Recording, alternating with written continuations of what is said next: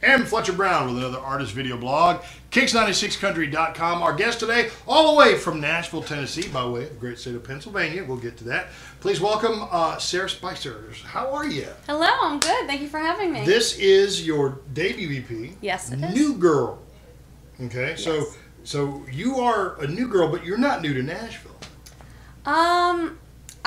Technically, I guess I'm still kind of new to Nashville. The new hasn't worn off yet. No, hasn't worn off yet. I've been here for about a year and a half, and I moved from Philadelphia, but I definitely was in Nashville before moving there, so yes, Nashville isn't new to me. I've been there quite a few times, and I'm loving it. It's definitely where you have to be if you're doing country music. You have to live and breathe it. All right, well, okay, now you mentioned Philadelphia. Are you from, like, Philadelphia proper? Are you from just outside of Philadelphia? Right outside of Philadelphia, like 2 minutes from the Philadelphia airport. Okay, so you've been singing and writing music since you were at least, like, what, 11, 12 years old? Yeah.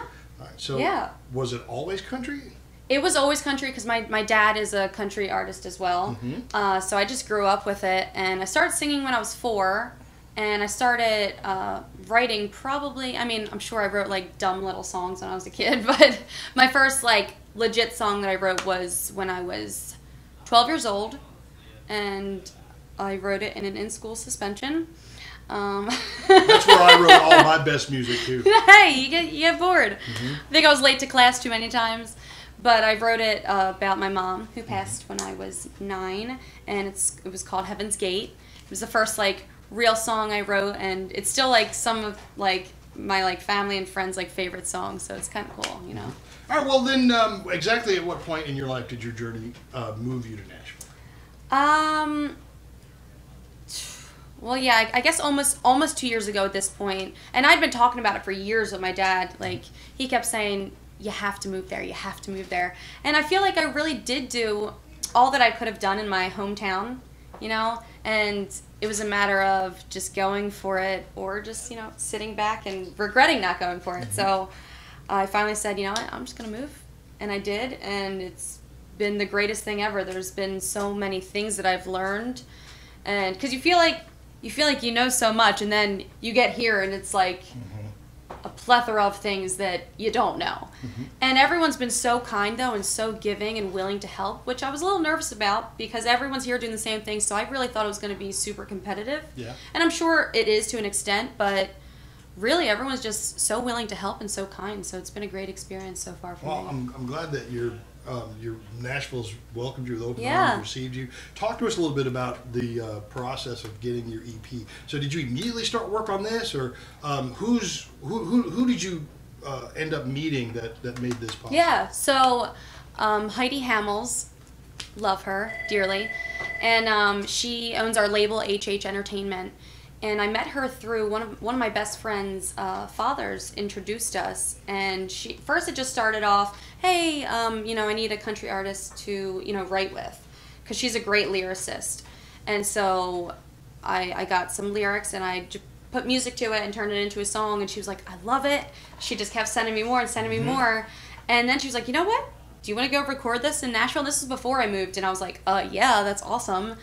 And it just turned into such a bigger thing. I thought I was just going to be, you know, writing songs for her and recording it and then pitching it or whatever. And then she was like, do you want to, you know, be like one of my artists? And then it turned into a label, and we met Lee. Wow. Okay. It was just amazing. Like, she has been such a blessing in my life, and she's such a giving, humble, and amazing person. I couldn't ask for anyone better to be on our team. Okay, so then you and Lee Gant are label mates. Yes. All right, and you guys actually have collaborated. Yeah, we have. Yeah. Right, so how is that process?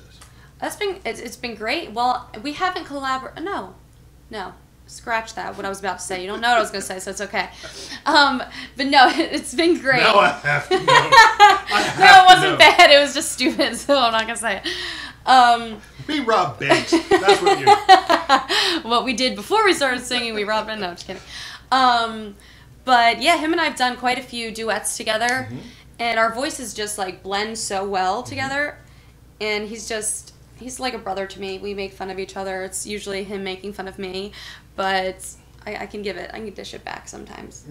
But that's okay because he drives me everywhere, and I make him do all the work. So I'll take getting made fun of. Yeah, I'll take I'll take getting made fun of so I can sleep in the car while he drives for 3 hours. That's fine. Okay, well, let's talk about the EP real quick. Now, the single is Jump. Are all of these songs that you've written, or are any of these? Yes, except for Leaving Me, okay. which was written by Lauren Elena and Zach Malloy. And Lauren Elena, I'm sure you guys know who she is. She's so amazing. She's one of the best vocalists. And when my producer brought the song to me, I listened to it. There was a few songs that he gave to me that were written by, big artists, and I just fell in love with this one. And yeah, I was just like, this is so, because it talks about leaving your hometown but not leaving who you are as a person. I was like, this is perfect for me right now. It's perfect for this album because I feel like everything on there is just it talks about going for your dreams, and it just talks about being positive during it all. So it just fit perfectly. All right. Well, the single is Jump. Again, by the way, if you want to hear it, make sure you call us at KIX96.